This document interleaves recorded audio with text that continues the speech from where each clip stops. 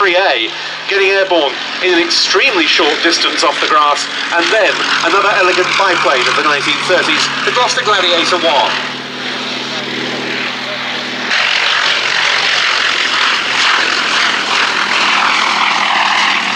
Mercury engine used on fighters, bombers and army cooperation aircraft, amongst others.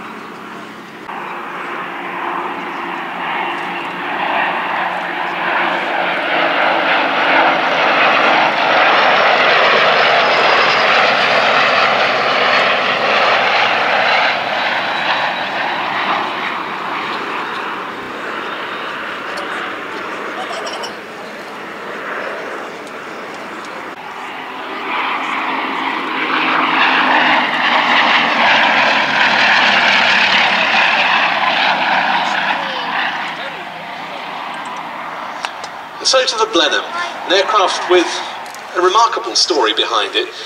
The design was conceived, as many great designs were, as a private venture by the Bristol Aircraft Company. And at that time, Lord Rothermere, the owner of the Daily Mail, was after a high-speed transport aeroplane for his personal use. He funded the Bristol Type 142.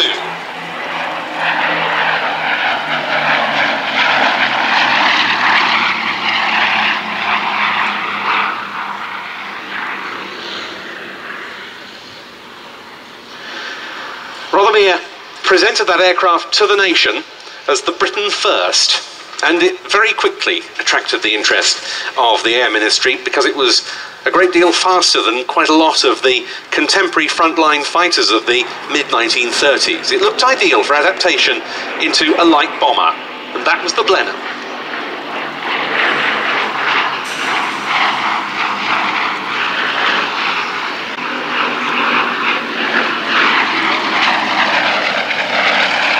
Blenheim 1Fs like this one were briefly stationed at RAF Duxford with number 222 Squadron, which was reformed here in October 1939 to help prevent Channel shipping from Luftwaffe attacks. The squadron converted to Spitfires in spring of 1940.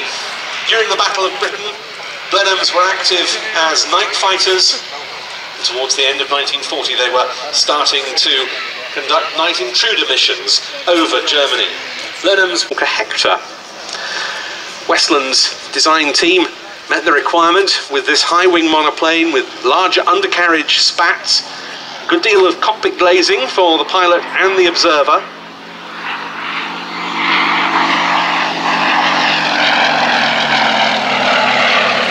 It was equipped with 2 forward-firing machine guns plus another one for the observer. You could even mount a total of 6 bombs on stub wings on those wheel spats. There were 4 squadrons of these aircraft that were deployed to France at the outbreak of war for artillery spotting and reconnaissance duties. One of them, in November 1939, even managed to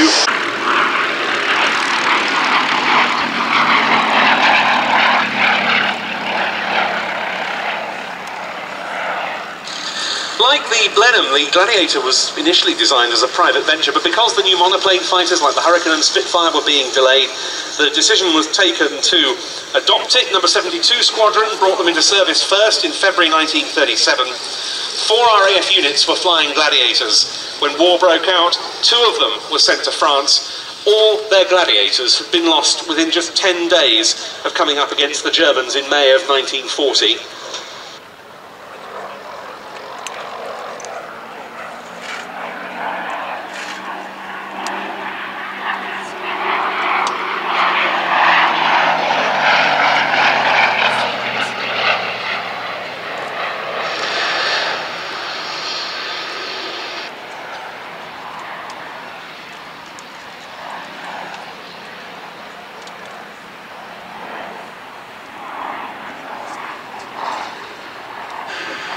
even so, this was an aircraft that saw service in the Battle of Britain with fighter command, with just one squadron, number 247, stationed at Roborough near Plymouth.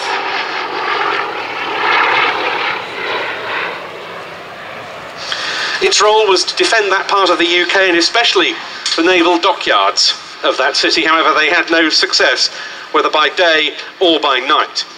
But also in use during the Battle of Britain were the Sea Gladiators of 804 Squadron of the Fleet Air Arm of the Royal Navy. They were flying from Haxton on Orkney throughout the battle, again to defend an important naval base, namely that at Scapa Flow.